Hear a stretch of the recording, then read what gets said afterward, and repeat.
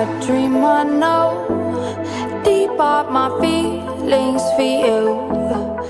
From my wonderful people, welcome back to my wonderful channel, Reality Latest Gist, your home of news and politics. Thank you so much for joining us on today's wonderful news.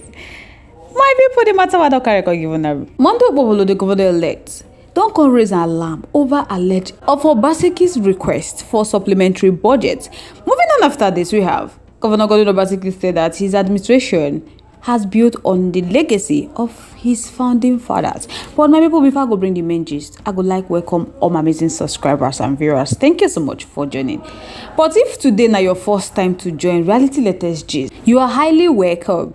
Kindly proceed to subscribe and also share. But don't forget to turn the notification bell to get notified whenever we drop a video. Alright my people, make another the mentory. The governor-elect of Edo State, Okpebholo, has raised an alarm over the alleged plan by the outgoing government of Governor Obaseki for a supplementary budget barely 2 weeks to the end of the administration. My people, there was a report that Prince Kashim Afeboy, a member of the APC Transition Committee, raised the alarm on Tuesday in the statement he made available to the newsmen in Benin City.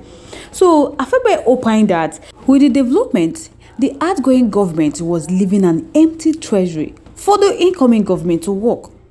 He however added that the Speaker of the State House of Assembly, Blessing Ebubako, turned down Governor Obaseki's request of the supplementary budget. So he said that the State House of Assembly has shortly before the gubernatorial election of September 21st, 2024, given express approval to a 450 billion supplementary request of the governor, despite criticism of members of the public. So he alleged that in total, Governor Obaseki has spent a total of 1.5 trillion in his 8 years as governor with no improvement or development of roads.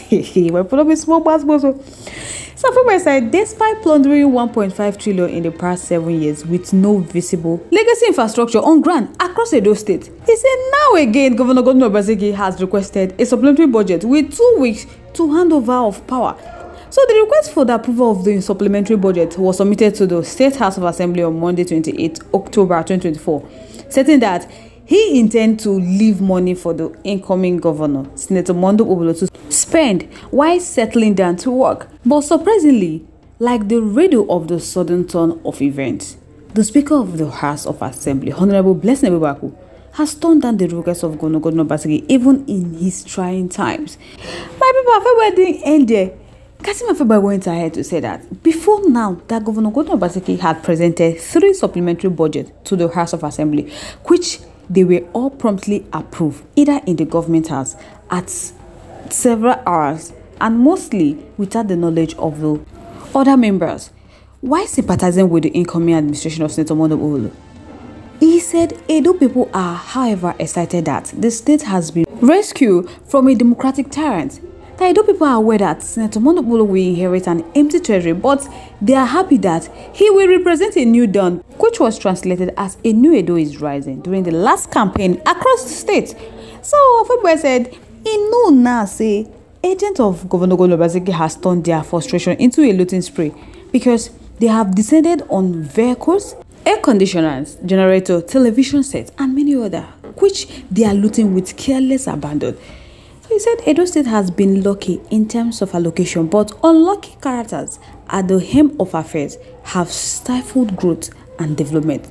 So the state received so many billions of naira from the 13 derivation fund, but there is nothing to justify such huge resources. Hey, my people, don't be so Wàhàla. Afeboy went ahead to say that when his government want to load, that they tie expenditure on recurrent subhead, which they draw to the last whole number. So they have found it worrisome that a governor-elect who mean well for Edo people will be inheriting an empty treasury with a huge debt of over 500 billion hanging on their nose. How do they expect the state to grow? My people, don't be so Wàhàla. Afeboy said he knows Edo now is bleeding profusely as a result of neglect, financial malfeasance, and careless abandon. Hey, my people, don't be so Wàhàla. You people will remember when Chris Nekari, the State Commissioner for Communication and Orientation, had in a recent press conference said that Obaseki-led government will end on November 12, 2024. So he urged the APC the governor-elect to wait to assume office as governor first before performing their duties as governor, that they should wait till November 12th when he will be sworn in as governor before he go start to carry out the duty. Because right now, two governors cannot be in a state. That as it stands now, Governor Obaseki is still in charge. My people don't be so wàhàla. Some people go like make una chook mouth for this matter, make I know what you think about this matter in our comment section. Let's keep it lively in our comment section. Once again, thank you all so much for staying to us. Moving on to the next one. The Edo State Governor Obaseki on Tuesday said that the remodeling of the Nigeria Observer newspaper is the determination of his administration to build on the legacy of the founding fathers. Obaseki disclosed this during the commissioning of the newspaper in Benin, where he said that newspapers have been stable where current notable media owners began their trade and they were still very relevant in the country. So he said his administration has been able to turn the fortune of the establishment around with the installation of state-of-the-art printing facilities, adding that his aim is to make it a formidable media hub in the country. So his administration has put everything in place to keep the establishment afloat. The State Commissioner for Communication and Orientation, Chris Negari, while speaking on the Chronicles of the Nigeria Observer as of today, he said that the newspaper was dated on May 29, 1968, with copies of the newspaper appearing on newsstands across Nigeria.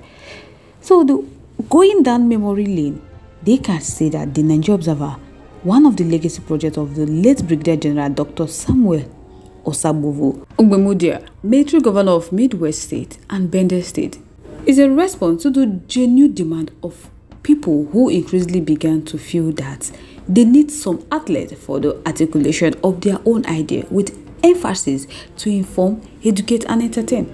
So Chris Negari said that the Nigeria Observer was then a training ground for most successful journalists in the country who later moved to other national newspapers and magazines. So today, they are media owners. He said that the dwindling fortune of the establishment were due to poor funding. So these and other reasons were the thing that drew the attention of Governor Obaseki to this essential service sector of the communication industry in Edo State.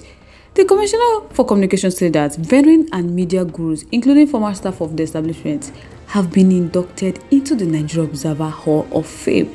And they include the former Director General of the Nigeria Television Authority, Tony Iradia, the founder of Channel TV, Tony Momo, the founder of This Day newspaper and Arise Television, and former staff of Nigeria Observer, Ndoka Obenaya, veteran broadcaster, Sonny Irabo, founder of Business Day newspaper, Frank Ahibogu, founder of the Tell magazine, Nusa Egebo, and pioneer general manager of Midwest Newspaper Limited, publisher of the Nigeria Observer, Abiodun Oloba, and so many other persons. So guys, I would like to know your thoughts, your contributions, your opinions in our comment section. We'd love to hear from you. Once again, thank you so much for staying to us.